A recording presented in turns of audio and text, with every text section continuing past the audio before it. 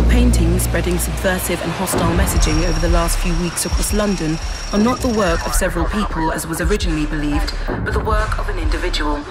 The criminal, suspected to have links with the terrorist group Stadia, is masked as supposed to be dangerous.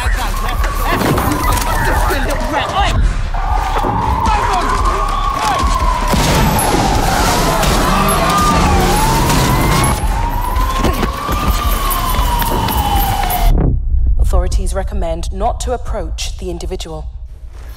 First, they came for the foreigners, and I did not speak out because I was not a foreigner.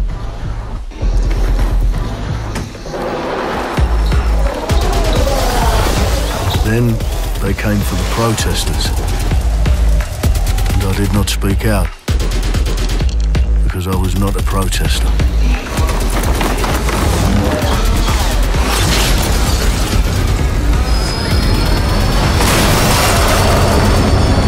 Then they came for the journalists, and I did not speak out because I was not a journalist.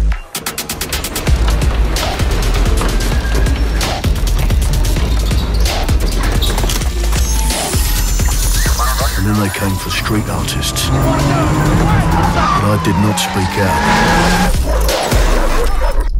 because I am not a street artist.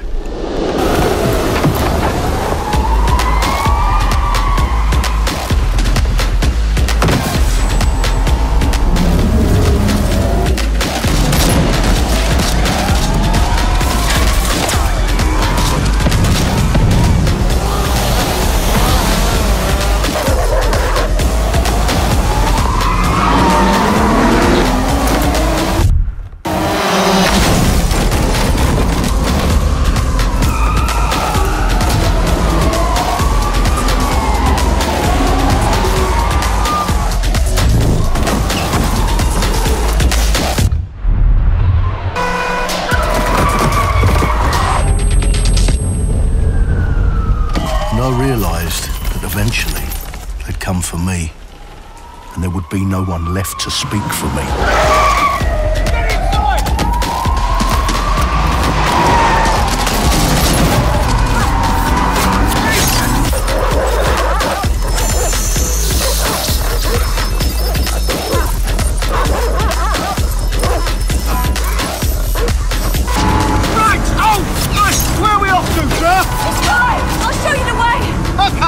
Sorry, miss.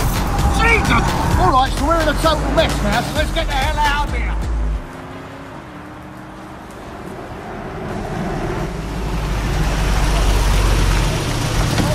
Don't hear enough about it. You follow? Cool. And there's nothing more debilitating than that. Right. This way, not to be able to do what you're passionate about. After a long night, London is in chaos. The main arteries through the city are blocked. Hundreds of heavily armed Albion... Well. Welcome to the Resistance. There's a welcome gift for our new members. But the disappearance of the criminal... You could have told me it was a bloody costume party. Try it on. The new key suspect has been identified as David Ford, a 43-year-old London taxi driver. He has no criminal record, but is currently believed to be a terrorist. People have been asked not to approach him. The authorities advise all residents...